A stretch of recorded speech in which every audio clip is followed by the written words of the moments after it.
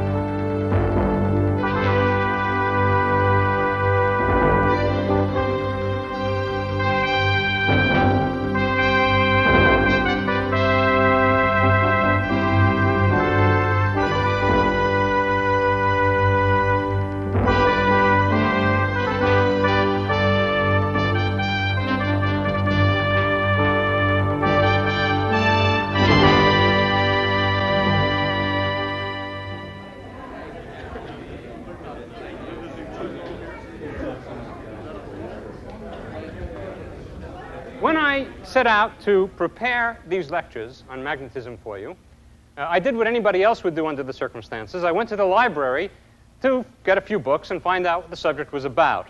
Well, it turns out that our library isn't completely up to date on the subject of magnetism, and so the only book on the subject that I could find there, at least the most recent book that I could find there, is this one, which came out in the year 1600. It's called De Magnete, and it's written by a man named William Gilbert. William Gilbert was born in 1544 and lived to 1603. That makes him a contemporary, for example, of Kepler and Galileo. He was a physician. He actually got his MD degree in 1569 at the University of Cambridge. And he became a prominent London physician, and eventually in the year 1600, he was named personal physician to Queen Elizabeth I. Unfortunately, he apparently wasn't very good at it because she died almost immediately. However, when he was not busy applying leeches to unfortunate sovereigns, he spent his time studying magnetism. The fact is that the only personal bequest that Queen Elizabeth made when she died was a sum of money for William Gilbert so that he could go on studying magnetism. Gilbert, as a matter of fact, discovered that you could destroy the magnetism of a magnetic material by heating it up. Gilbert made a number of other important discoveries about magnetism. For example, he found out how you could take a magnet, a permanent magnet, and make it even stronger by stroking it with another magnet. He found out that if you took an iron bar and kept it strictly aligned for a long time, it would gradually become magnetized. And perhaps his most important discovery of all was that the Earth itself behaves just like a giant magnet. Well, a few more facts about magnetism have been discovered since the time of Gilbert, and that's what I would like to tell you about today. Of all the magnets on Earth, none is quite so grand as the Earth itself. In his Elizabethan study, Dr. William Gilbert had discovered that fact. Since then, scientists have discovered that most of the planets have magnetic fields. So do the stars, and especially the sun. In fact, much of the universe is like an extended family of magnets. As in any family, each member can have a significant effect on the others. Whether at the North Pole or here at the South, nowhere else is the Earth's magnetism felt or studied with as much intensity. This can be a brutal environment, but it's not without certain rewards, such as meeting the native inhabitants,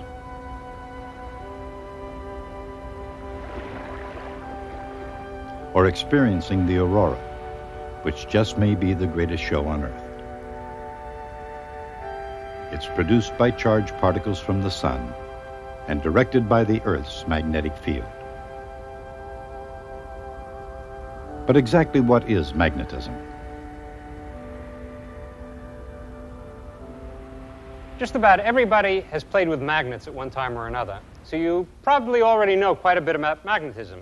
For example, you probably know that you can use a magnet to pick up a paper box, provided, of course, that it's full of steel paper clips.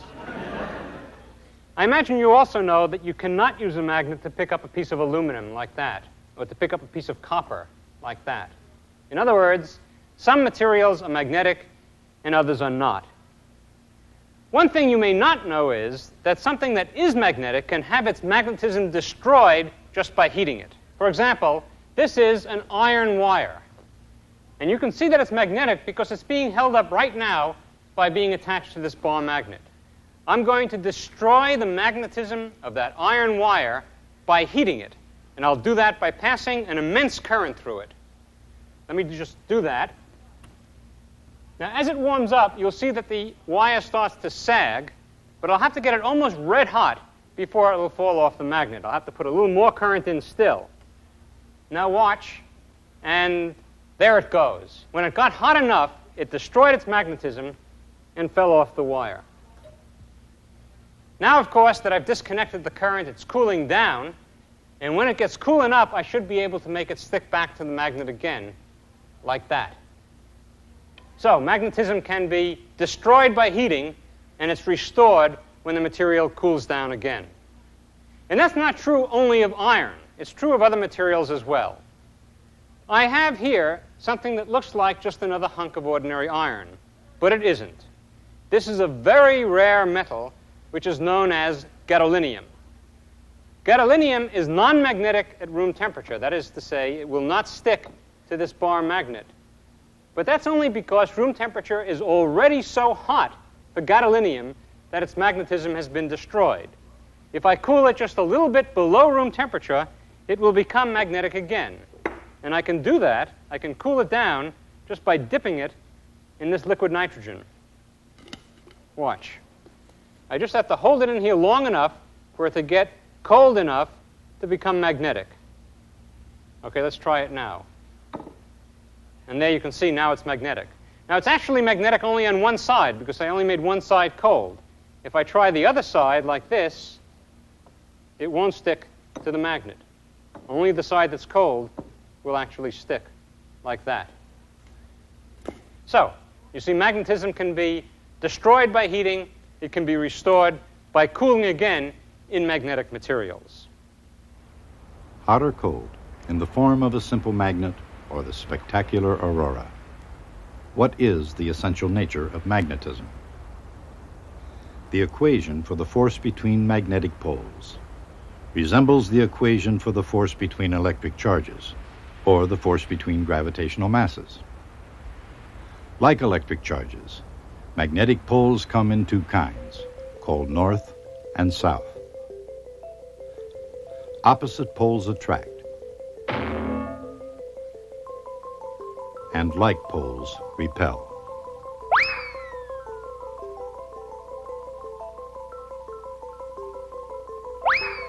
Unlike electric charges, magnetic poles always come in equal and opposite pairs. If you try to cut a magnet in two, to separate the two poles, the cut-end points create their own poles. So each fragment still has a north and a south pole. And it's just that difference between electric charges and magnetic poles that lead us to the question, can a single magnetic pole exist all by itself anywhere in the cosmos? According to certain theories, it can. Theoretically, some single magnetic poles, called magnetic monopoles, do exist.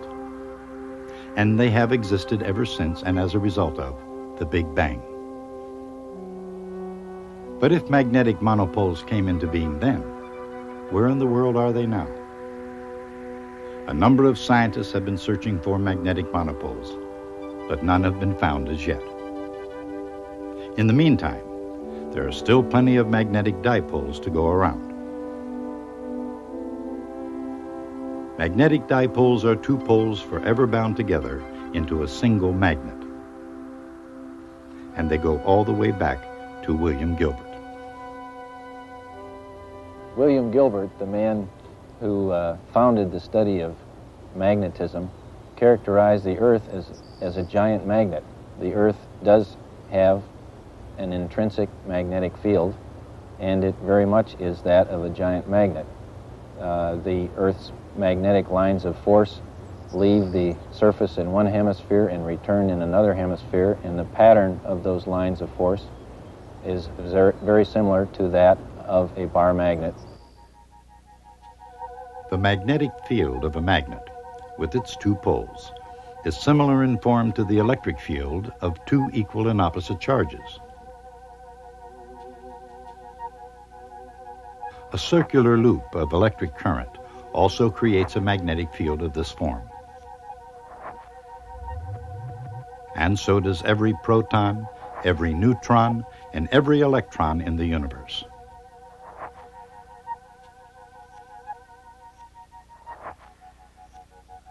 And the Earth itself has a dipole field that happens to point south, which is why compass needles on Earth point north. That point can be very useful at times, especially at a time like this. These Marines are using a compass to find their way back to camp.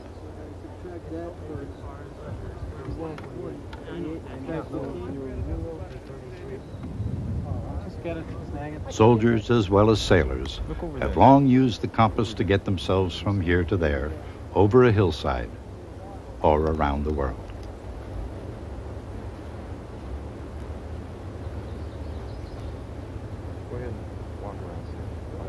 And to the extent they've succeeded, it's been because the magnetic needle of a compass always points north. But how does a compass work? Or in other words, what actually happens to a magnet in a magnetic field?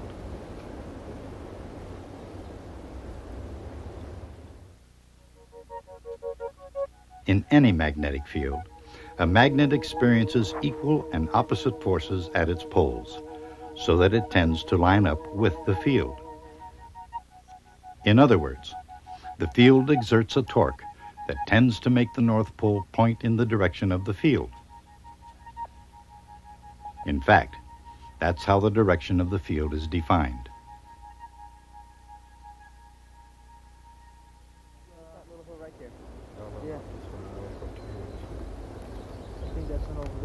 No matter the destination, the magnetic needle of a compass can point the way, because it lines up with the field of the Earth. But if according to the map, that's... At least it does so here on the surface. But what happens farther afield, above the surface of the Earth? In fact, how far does the Earth's magnetic field extend? About 52 degrees. Originally, people thought that the Earth's dipole field extended indefinitely into space, but now we know that that's not the case, that it's actually confined in the solar direction by the wind, the solar wind from the sun that impinges on it continuously. And it confines it to a distance of on the order of 40,000 kilometers in the solar direction. And in the opposite direction, in the tail direction, it extends for millions of kilometers as far as we know. The Earth's tail, which is not unlike a comet's, is actually made up of magnetic flux. Magnetic flux is defined in perfect analogy to electric flux as the flow of the field through any surface.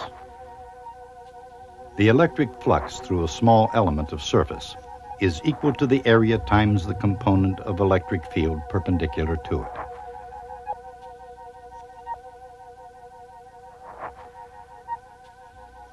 The total flux is the sum, or integral, of all the flux through the surface.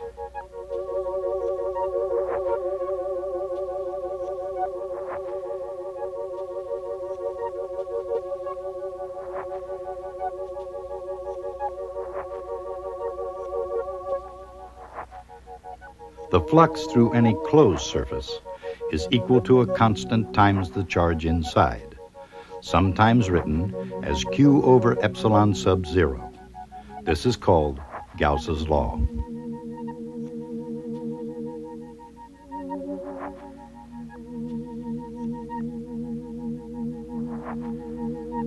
For an electric dipole, Gauss's law applies by balancing outward flux from the positive charge against inward flux toward the negative charge. So the total flux, like the charge, is zero.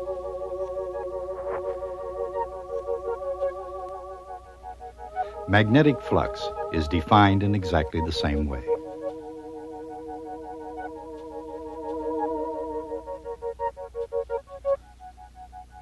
In concept, flux is a measure of the total number of lines of force passing through any surface.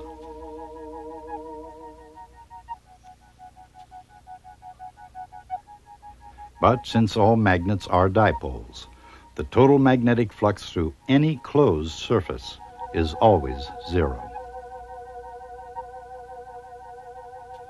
The outward flux from the north poles is always canceled by inward flux toward the south poles.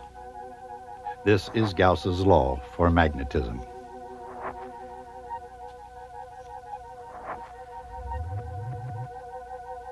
As for any other magnet, then, the total magnetic flux out of the Earth exactly equals the flux into the Earth.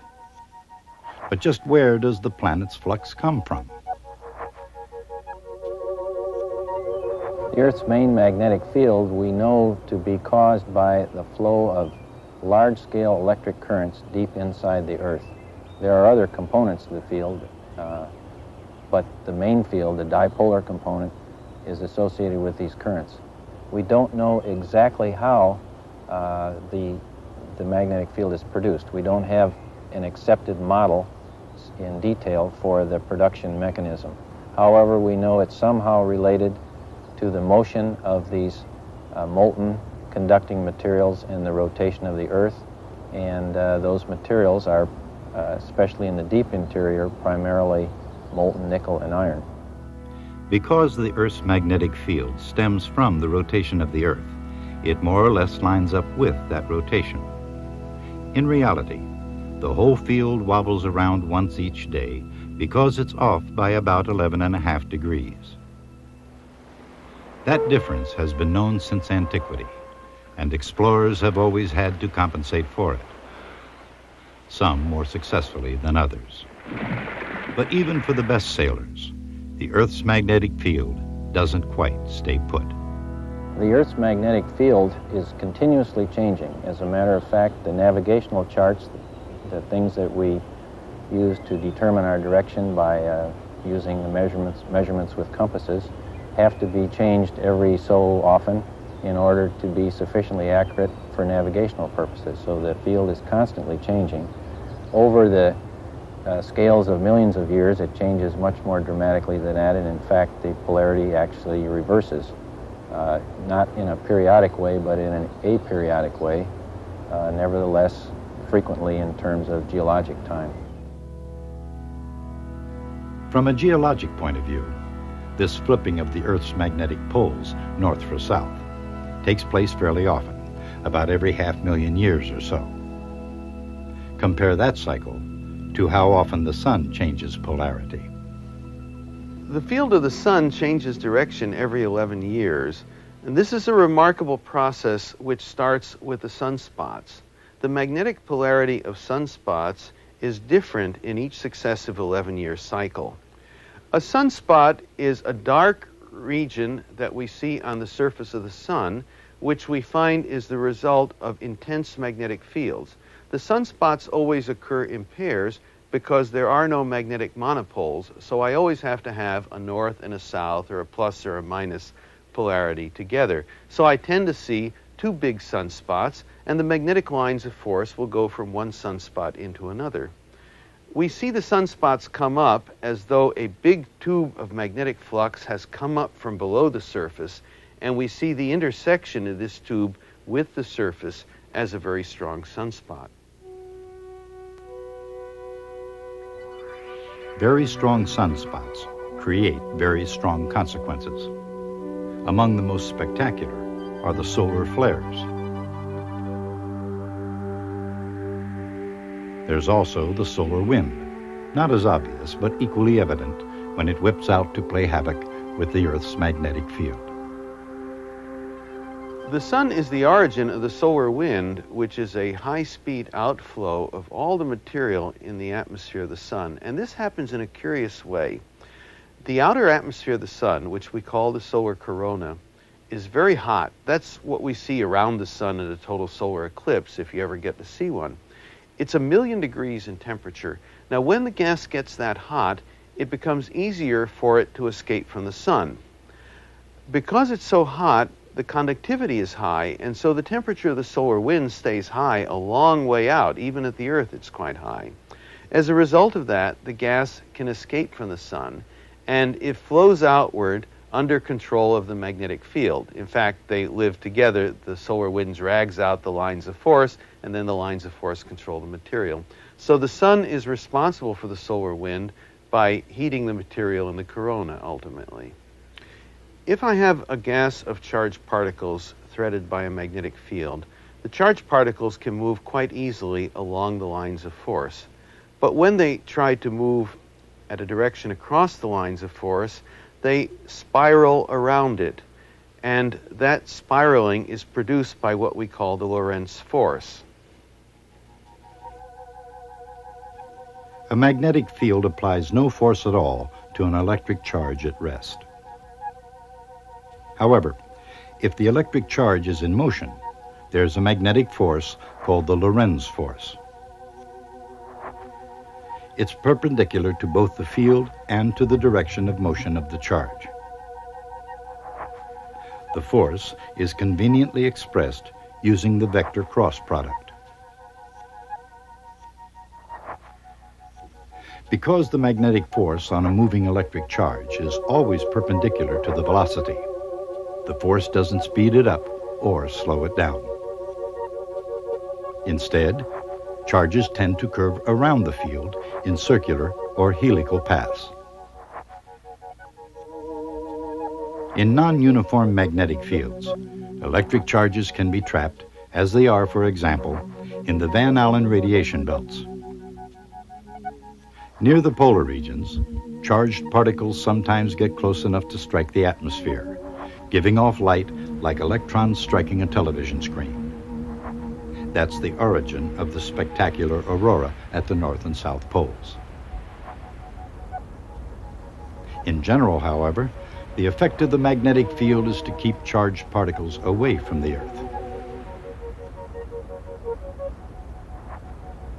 The Earth's magnetic field acts as a shield to us, and it really protects us from energetic particles from the sun and from cosmic rays. So in fact, we're fortunate to have the Earth's magnetic field. It really is one of the things that promotes life on Earth as we know it.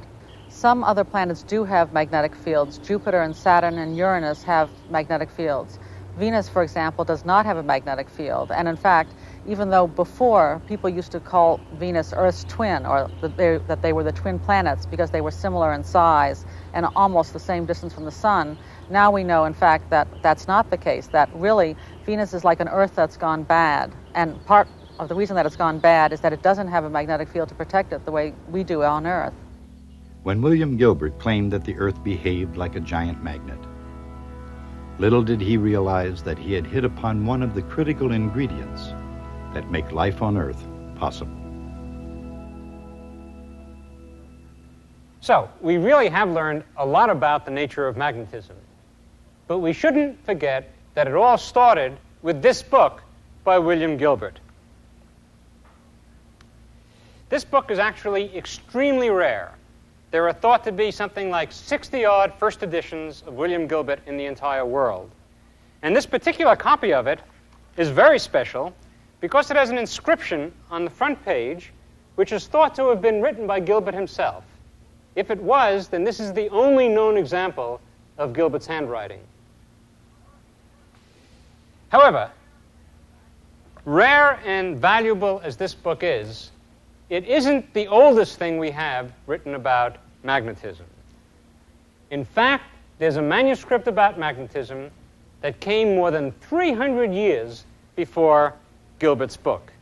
It was written by a man named Pierre de Méricourt, also known as Peter Peregrinus.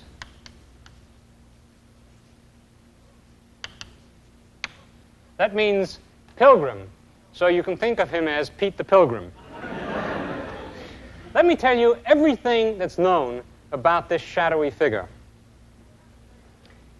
We have a manuscript of his. It's called an epistola, which is the Latin word for letter. So it's a letter that he wrote. The title of the letter is Letter on the Magnet of Peter Peregrinus of Maricourt to Sigirus of Foucacourt, soldier. Period. End of title.